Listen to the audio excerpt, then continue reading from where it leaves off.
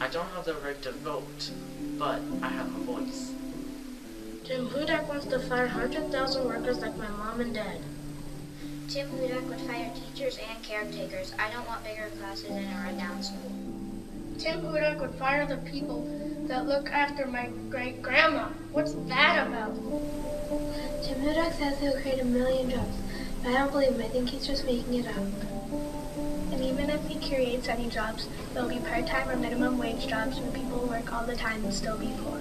If I could vote, I would vote for someone who will respect us and all our diversity.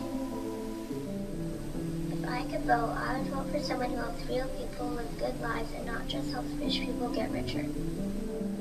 If I could vote, I would vote for someone who would stand up for fairness and pensions because everybody deserves respect and to retire with dignity. If I could vote, I'd vote against bullying because it is wrong and hurtful. If I could vote, I would vote for someone who respects me and my friends with all our differences. If I could vote, I would vote for someone who will fight racism before it gets worse.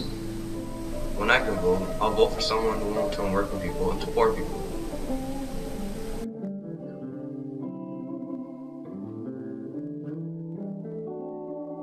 We are the future and we approve this message.